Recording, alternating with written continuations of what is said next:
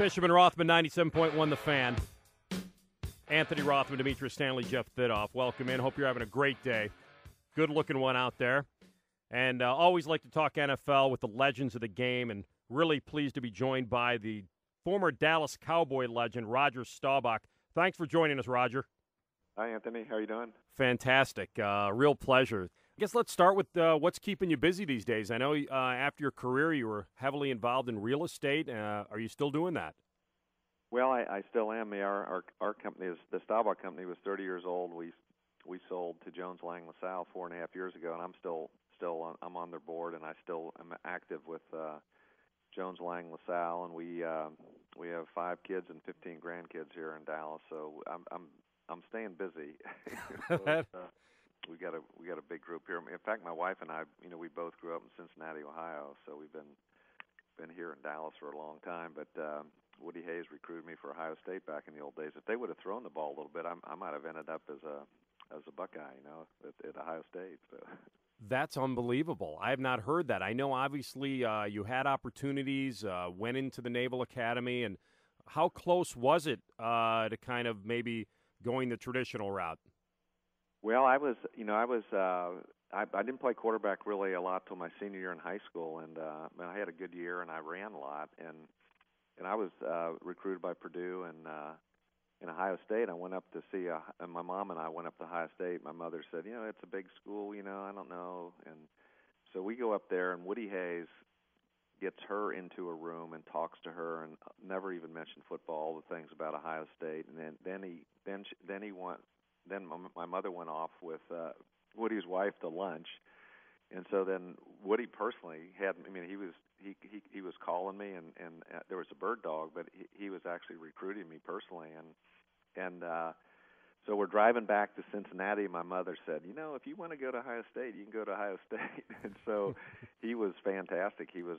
But back then it was a kind of a 3-yard cloud of dust offense. They had Ferguson and White were the fullbacks, and so I ended up signing a letter of intent that if I went to a Big Ten school, I'd go to Purdue. And but I was a Ohio State fan, and grew up in Cincinnati, and wasn't that far. Columbus wasn't that far from Cincinnati, and if they would have thrown the ball a little bit more, I might have gone to Ohio State.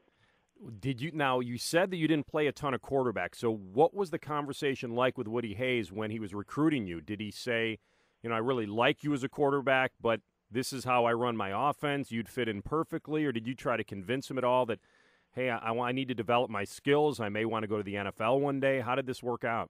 Well, I didn't think about the NFL then at that time, but I wanted to throw in college, and I did say, and he said, well, we do things differently, we change all the time, and but Woody Hayes just had he had a fantastic system at that time. It was tough defense, and Tom Matte was a quarterback. Joe Sparma was the quarterback that went, who was in high school at my time. He was the quarterback, and Joe was a very good passer in high school. So, and Paul Warfield was there too. We all came out. We all played in the college high school All-Star game, the North-South game, and Paul really was. They didn't throw that much to Paul Warfield at Ohio State. So. Woody Hayes was a fantastic football coach.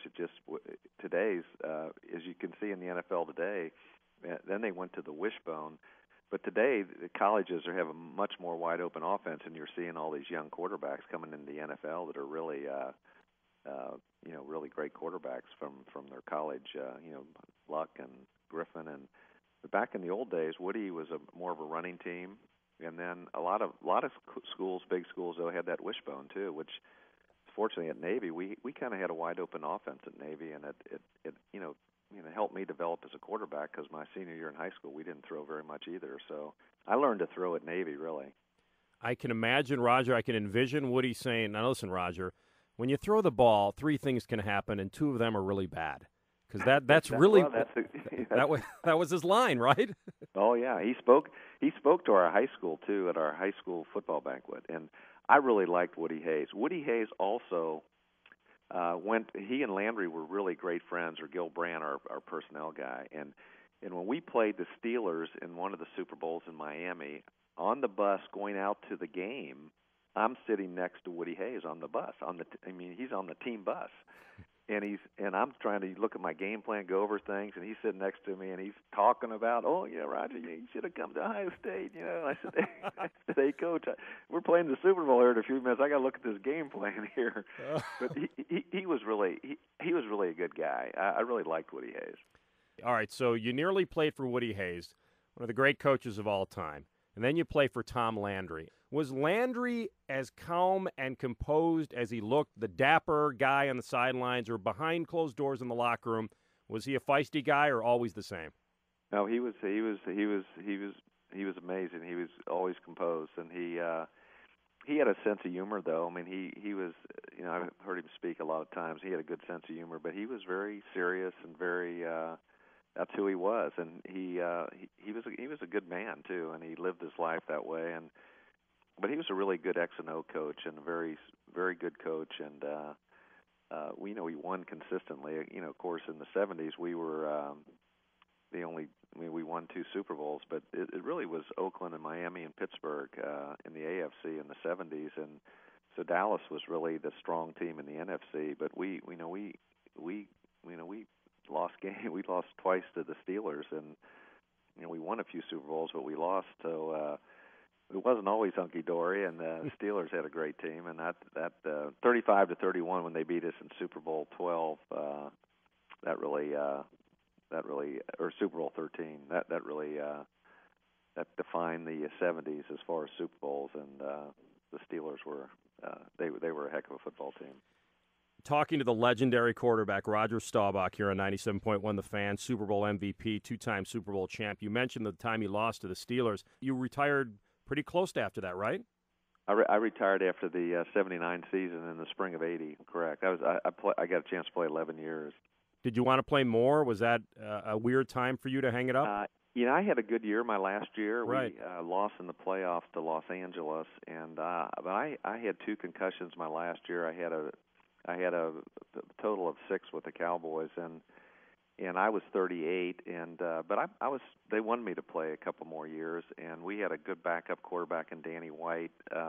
Terrific. And I thought it was just the time to do it, and I did miss it for the first 2 years, especially because I knew I could still play, but the concussions were a factor, and this doctor said, hey, you're fine now, but if the next one you could be have too many of them, and so that was a bit of a back then it was kind of a serious deal because I had 2 my last year, and being 38 and 5 kids and everything else, and but I missed football for the first 2 years especially, but after that I knew that my time was up, and so I look back and say maybe I could have played another 2 years, but I still feel I made the right decision. It's a big deal now, Roger, with the guys and whether teams are had some negligence, whether they disclosed enough to these guys. I mean, it is the profession they've chosen. It's rough. It's violent.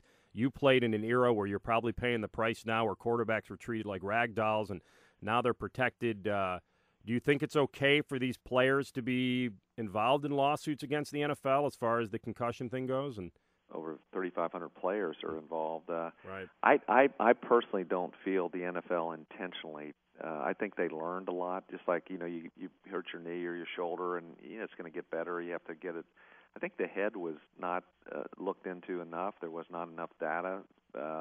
They probably should have done that, but I think as it gradually took place, obviously concussions, especially if they're close together, can cause some issues. And I don't think they intentionally tried to hide the data that they had that said that you need to hold players out longer. I always played the next week but when I had a concussion, I'm talking about getting knocked out and not playing the rest of the game.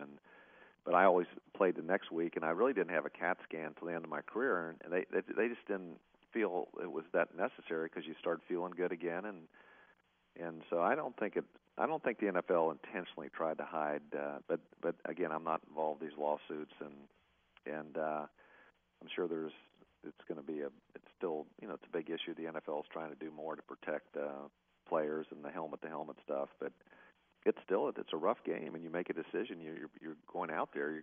You're putting yourself.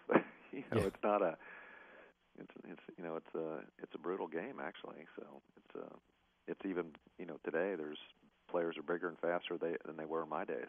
You mentioned the Navy thing, and I just find it so amazing that, first of all, you win the Heisman there, which is unheard of now. You wouldn't think a guy that played for Navy could win the Heisman. You do that, and then you come out, and you didn't start your NFL career for 4 years. How did you keep sharp? How were you able to come into the league as a 27-year-old rookie? Well, I was able to. I had a tour in Vietnam, but I always worked out wherever I was.